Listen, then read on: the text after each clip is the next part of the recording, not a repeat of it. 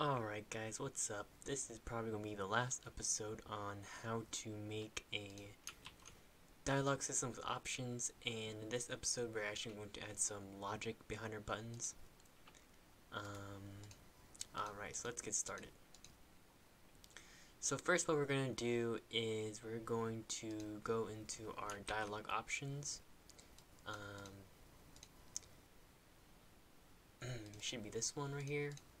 So go to your dialogue options script, and we're going to add a public Unity event, but we're gonna need to use Unity engine dot events, and then now we have access to Unity events. So public Unity event, and we'll call this my event. And so with that, let's go back into our test dialog option over here, and you see that we have this my event, and we're going to be adding some events here, and then we'll be passing it along to the button. Alright, so let's get started, and let us create a Unity event handler. So we won't be using this on-click button event here. You can either get rid of it or you can keep it there. It doesn't really matter. So let's create a new Unity event handler. And for now, all this is going to have is a Unity event too. And we'll be using Unity engine.event, and then we're going to make a public Unity event, and we'll call this one event handler, so that we know this is different from the ones here. Okay, so now that we have that, let's add it to all the buttons.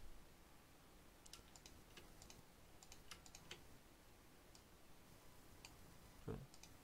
So now all the buttons have it, and as you can see, we have a little event handler here, and we're going to make it equal to this right here.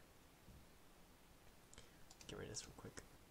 Alright, so what comes next is we're going to go into our manager here, and we're going to basically need to make them equal to each other. And so the way we're going to do that is, first of all, we're also going to be using Unity engine.events. I'm going to option buttons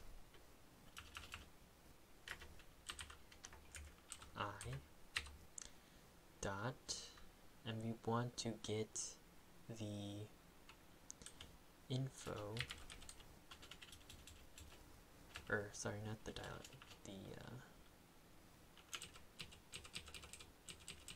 we're going to be wanting to get the event handler that we just made. And to do that, when you get component, we're going to get the Unity event handler here, and let's make it equal to a variable. We call it Unity event handler. We'll call it Unity. Let's call it event handler. It's equal to this. We'll just say it's my event handler. We'll say my event handler dot event handler is equal to dialog options dot options info I dot my event. And just like that, we set them equal to each other. And actually, we don't even need this. Get rid of that. And with that, it should work. First, we didn't set this to anything, so let's set it equal to itself real quick. It's fine for the function. And what should happen is that the first one should look the same. Yeah, see? The event handler changes right here. But right now that still doesn't do anything because there's no logic behind it. So we're going to create a new script and call it, we'll call it event behavior, and it's going to derive from scriptable object, and this will be where we put our logic behind the events. So let's go open up our dialog base just for convenience. I'm going to copy paste this create asset menu, and then we're going to paste it here, and let's call it new event. Menu name will be event. And then here, you can create a test event. We'll call this test event. This is where you put your logic, and let's do a debug.log test event successful. Alright, and so with that, we're going to create a test event, and let's create it here because I'm too lazy to create another. Fine, I'll create another folder. So you should create another folder called event or something, and then just create event. Cool. And so let's go back to our dialog options, and instead of taking this one, let's take our new event here, and let's call the test event, and we'll just do it for all of them, just to show you that it works.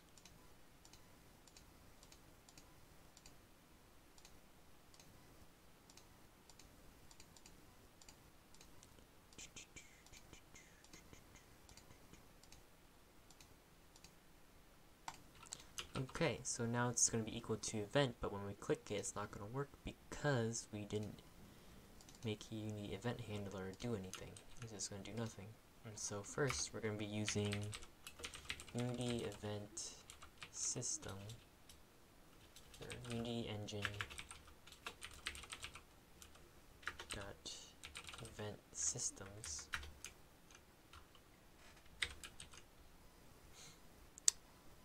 And then what we're going to do is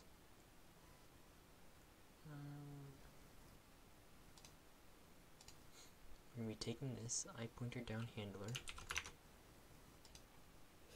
comma iPointerDown handler, and then we're going to be taking this. So just take a moment to copy that real quick. And basically what this will do is anytime we click on it, an event will happen. And make sure that it's exactly, spell this exactly the way it's spelled here, because that's how it gets it. See, if I change this, it's gonna give me an error, because it has to be exactly on pointer down. And so, now that we have that, we can go to our event handler, and invoke it, and it'll basically invoke whatever logic is on it. And so that should be it.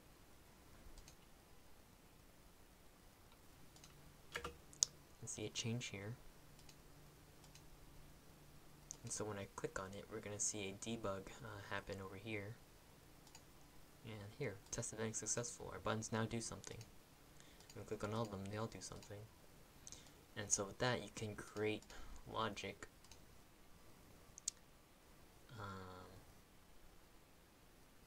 you can create custom logic in your event behavior. You can do whatever you want here. And put any logic here and it'll fire off. And so what you could also do is add extra events.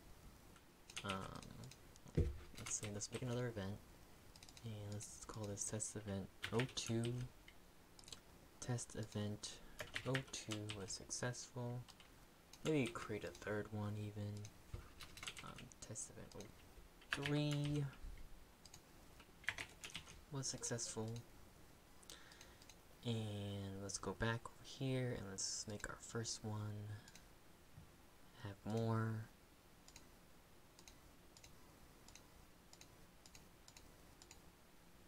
Test event 2, test event 3. Boom, just like that.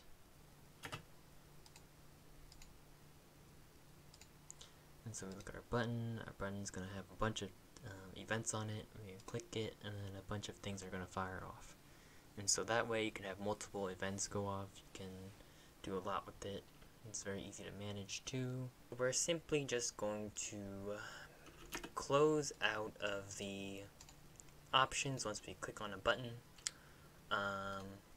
So in order to do that, we're going to go to our dialog manager. It should be in your scripts folder. Go to your dialog manager. We're going to scroll down to the bottom, wherever you want to go, doesn't matter. I'm just going to make a public void close options. Just like that. And we're going to find our dialog options UI, copy that, paste that here, set active to false, and we're going to call this whenever we click on the button, and we click on the button here. So we're going to our dialog manager dot instance dot close options.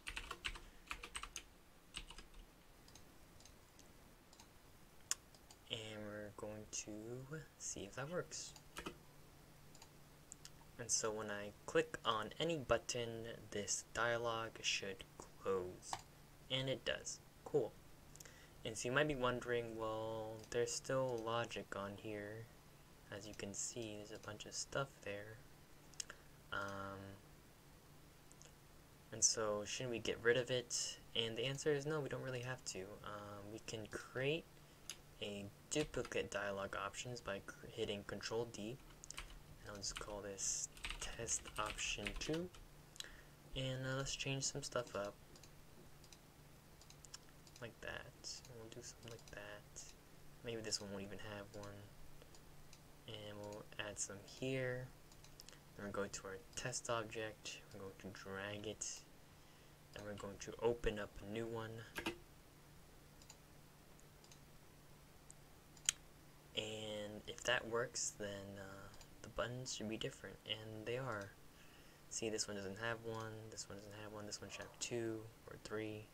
And it's equal to this one. So we don't even have to get rid of them, because it's going to equal a new one each time we open up the dialog options. And that's actually it. You don't need anything else. So anytime you want to create a new dialog options, you just hit dialog options. Call it anything you want. And make a question here. You know, and then you just have your button names, and you just have your events here. And that's it. That's all you need. And that's it for the series. And I'll see you guys later.